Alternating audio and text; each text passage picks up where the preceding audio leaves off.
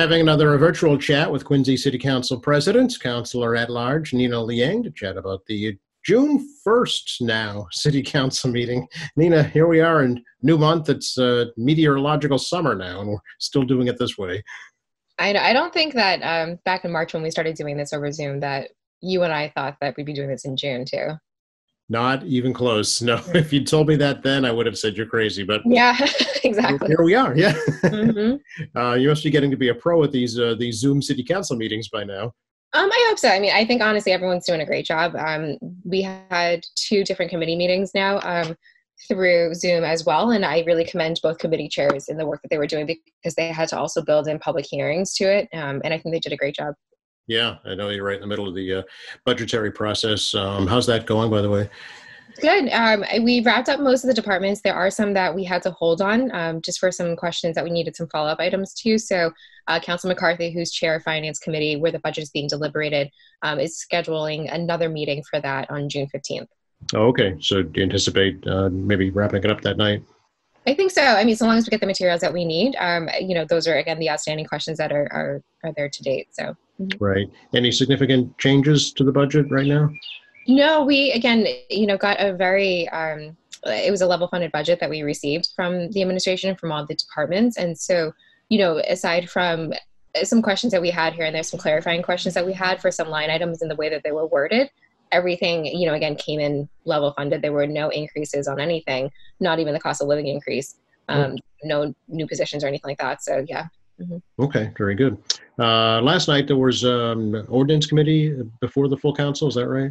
There was, yeah. So again, this is another counselor who was able to build in also a public hearing to this virtual platform, which, as you can see from just like the muting and unmuting experience we had when I just came on now, it's a lot to manage when you have 30 plus people on your screen that you have to toggle between. So Councilor Mahoney, who's chair of ordinance, did a great job with that. She hosted the public hearing in ordinance committee and then held the ordinance committee meeting afterwards. Okay. And can you talk a little bit about what the ordinance is? Sure. So I have them all written down here. So the first one was the recodification of our city ordinances. So, every time there is an ordinance change, something somewhere needs to be updated, and I really commend the clerk's office as well as our assistant city clerk. Between Nikki and Jen Manning, they went through and essentially took all of the ordinance changes, even small things like, changing one word here or there, everything that's been passed. They went through and updated the entire city ordinance document. And it's quite extensive. And again, this is a matter of going through line by line what has been passed. And from watching our previous council meetings that I could pass something with you today in ordinance.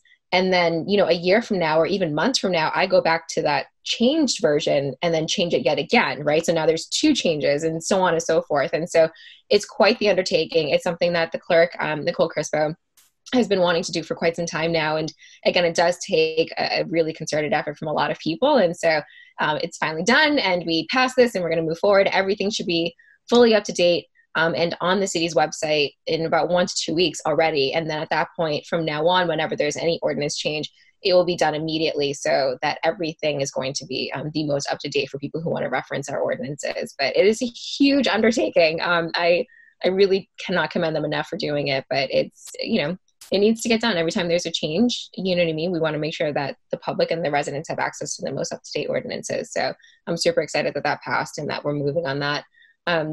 The second one was regarding recreational vessel towing. And so essentially what happens right now, and I don't think a lot of people will really notice it unless they really sort of on the water a bunch or sort of live near the water. And in Quincy, most people live around 27 miles of shoreline that we have.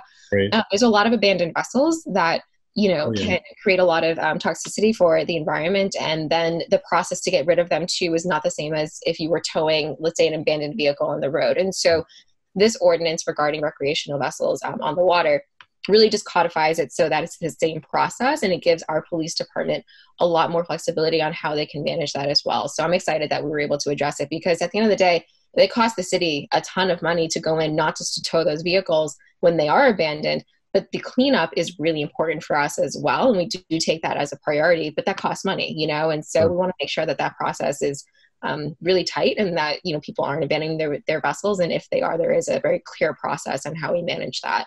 So that was the second thing that we had discussed last night.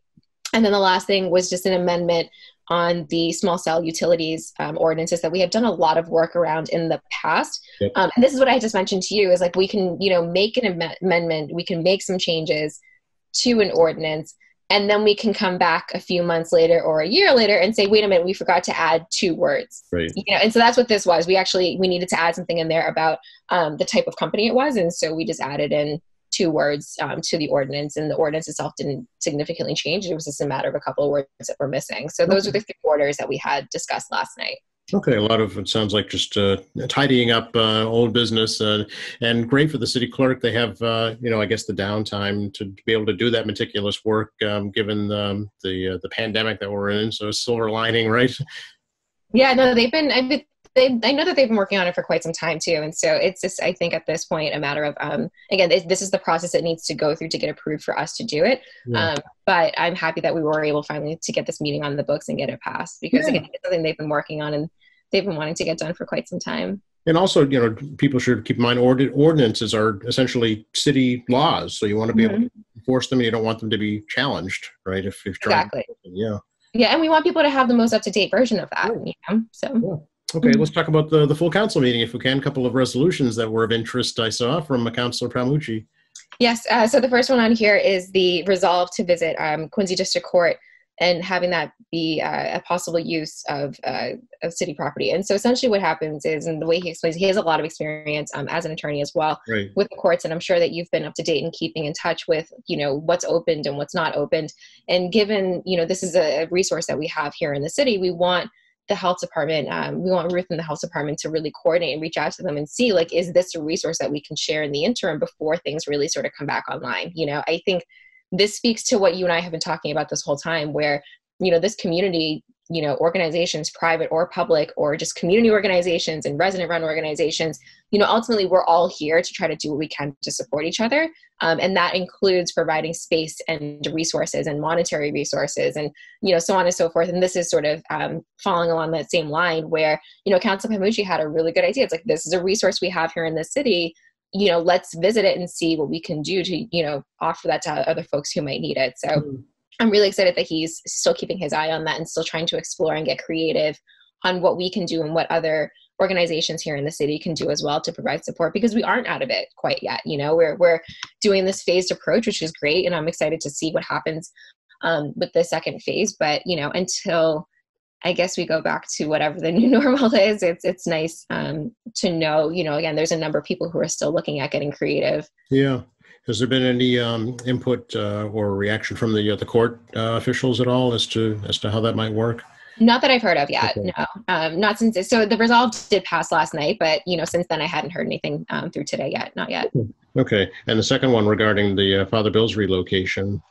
Yeah, it's just, again, to get an update. I mean, obviously, I think anything that they had planned for their own, they are, at the end of the day, a business, and they need to make sure that they're moving along as well, in junction with our plans and what we're looking to do for the new complex over there for the public safety headquarters. And so I know that they had been planning things for quite some time, but like everyone else, all of the plans kind of just went to pot in March. And so Councilor Palmucci and I have been talking to him a little bit about this. We just want an update. We sort of want to know where things stand right now, not just with that project, but, the project in its entirety, so not just the location for all the bills, but, the animal shelter is also impacted over there as well.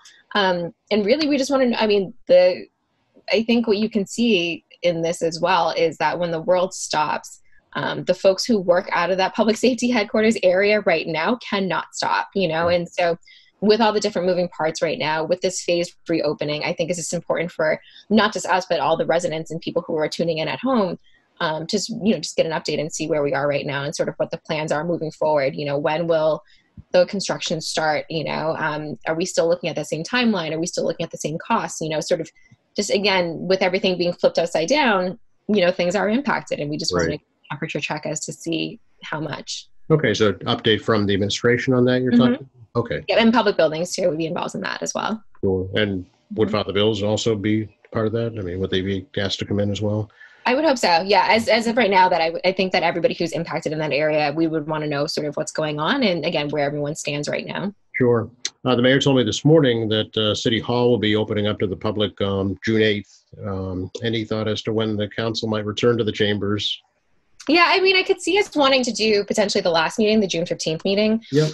in person. But, and I'm really grateful because every time I try to make a decision on this, I do work with every single one of my colleagues to get their input as well as the clerk's office. And that's how I've been able to make the decisions around doing it remotely, is by, talking to all of them and sort of getting their input and getting their advice on what they want to see happen. So as of right now, the plan is to, meet over Zoom. Again, Council McCarthy has the last budget hearing set for that night. And I think because we had set that about a week ago, our thoughts were, let's be safe and do this over Zoom. We know the platform, we know how we can do it, we know how we can engage the public.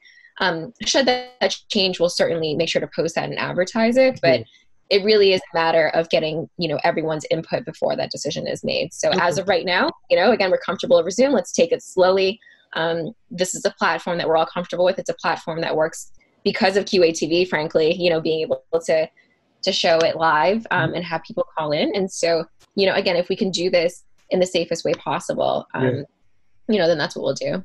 Curious, Nina, do you think, post-pandemic, can these type of virtual, community meetings be held perhaps? Might be able to reach out to more people who might not normally come to a community center or a school for a nighttime meeting?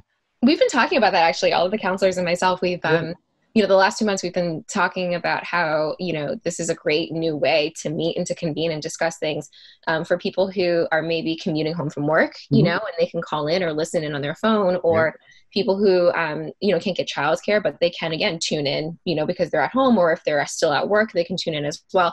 And so you're absolutely right. It creates such an expansive opportunity for people to participate the way that they couldn't before.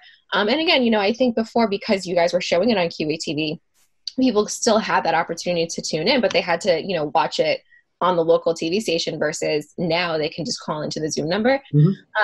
I think with formal meetings, we'll have to see what happens with Governor Baker's law around that. Again, there was the special legislation that was created for us to be able to meet over Zoom.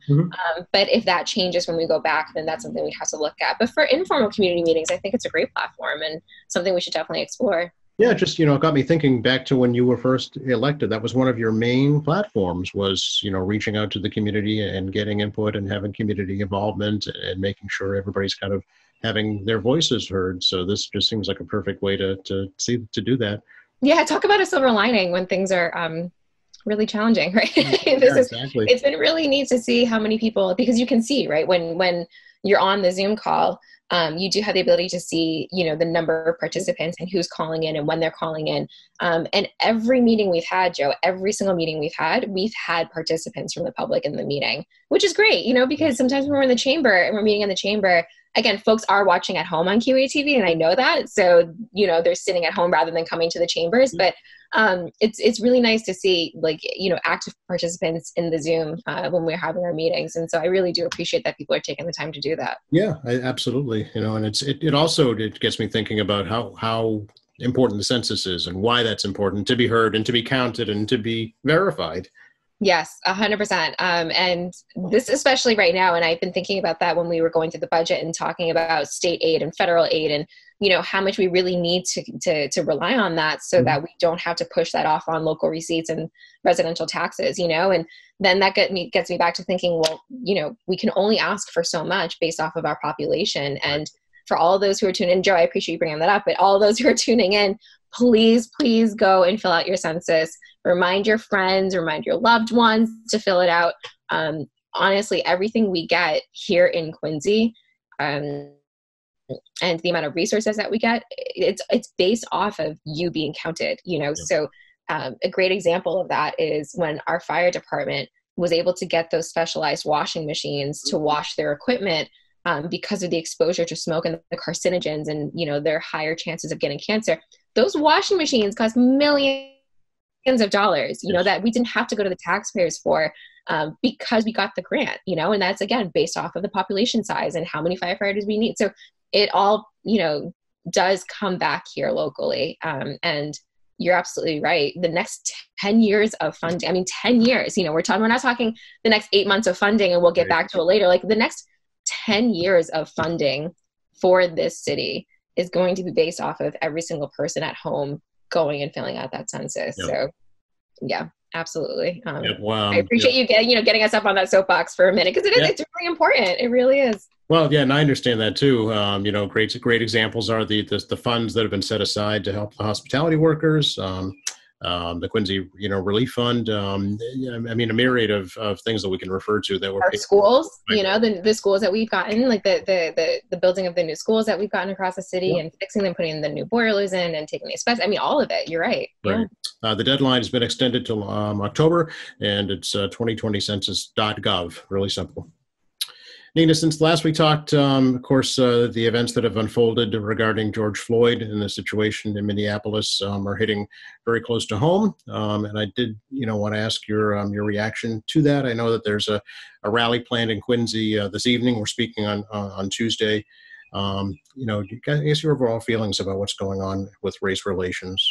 Yeah, I'm heartbroken. I think above all else, I have my waves of being infuriated and frustrated and angry and upset, and I think at the end of the day, I'm heartbroken that our friends and our family members in the Black community continue to face these injustices. I cannot, even as a person of color, I cannot ever sit here and claim to admit that I know what they're going through and know how they feel. And I think it's really important. People toss around the term ally a lot. And I think it's really important, if we do claim to be allies, to stop and to listen, and to really take in what it is that we can do, but not be presumptive about that and not assert what we think we should do. I think it's really important that we do listen and that we come together as a community. And, to your point, what you were saying about tonight, again, I'm talking to you on Tuesday, June 2nd right now. And it's meant to be a candlelight vigil tonight. There are some members of the community who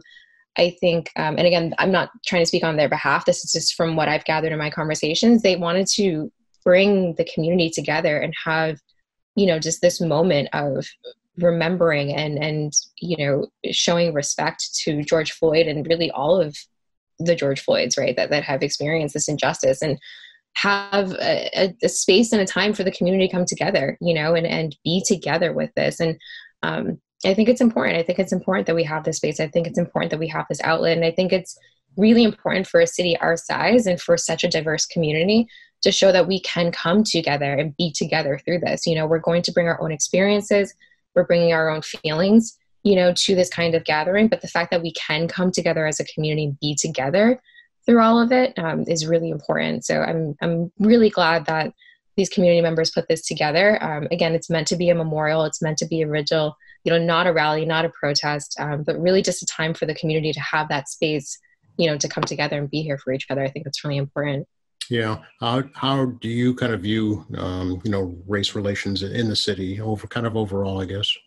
I mean, I think, we are not immune to anything. Mm-hmm. I've had quite a lot of people reach out and ask, with everything that was going around COVID-19 and, all the racism that was being lobbied towards the Asian American community. Mm-hmm. And now with this, and, I don't think that as a city, specifically one that is so close to Boston, is immune to anything, and then you look out and you think, okay, but we've not had any of those incidences with police here. And I think that doesn't just happen on its own. Again, we don't have some weird bubble around us where that just magically doesn't happen. It happens intentionally. It happens intentionally in our police department that those incidents don't happen.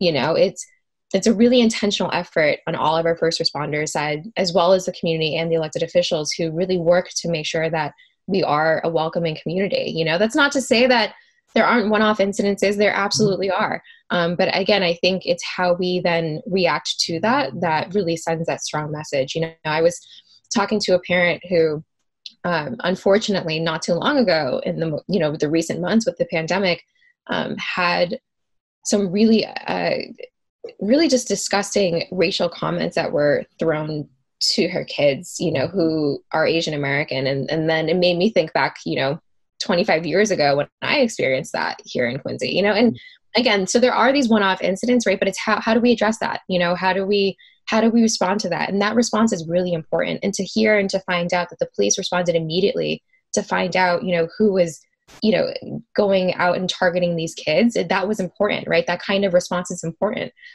Finding out that, they are going to take this even a step further and talk to the kids in the schools, that's another step, So again, like it's important to acknowledge when it happens. It's important to think about how we are responding, as a community. It is important to also acknowledge that, again, we don't live in a bubble, right? It's not that it doesn't happen here in the city. It's very intentional that we try to address it when it does happen. And it's very intentional to try to create a space in this city where that does not happen, where these injustices don't happen. And so I think it's something that we need to make sure we're always being very front of mind with. And I think, again, just because it doesn't happen here in the city, the way it happens in other cities doesn't mean that we can't be a part of that response. Mm-hmm. Well, appreciate your time. Well, I can't say any more. It was well said. Appreciate your time, Nina. No, of course. I know, again, everyone takes these issues very personally. And I appreciate that people make it, so close to home for them. And I think, again, that's why it's important that we have this space to talk. And I appreciate you giving me the space to talk about it too, Joe. I really do. Sure. If folks would like to reach out to you, what's some good ways to do that? Yeah. So I'm pretty active on Facebook. It's always tethered to my phone all the time, which is always tethered to me. So I encourage folks to reach out, on Facebook if they'd like us to Nina Liang Quincy, or they can call me, anytime, or text me anytime. The number is 617-657-0837, or they can email me, nliang@quincyma.gov. And they can find all that on the website as well. But myself and my colleagues, all of us have our numbers on the city's website. They can go down to the city council page, and that gets to every single one of our cell phones, which is attached to us. So I do encourage people to reach out to myself and my fellow colleagues as well. I know that, that's the favorite part of our job really, is to be able to talk with folks. So. Yep. And I can attest personally, I've reached out to all of them and they have all responded immediately and positively. So it's been You're one of our favorites, Joe. I mean, how could we not? Well, I'll take that for the team here at QATV. Absolutely. The team effort. Good to see you, Nina. Thank you so much. You too. Thank you so much. I really appreciate it. You're welcome. Right. Bye-bye. Bye.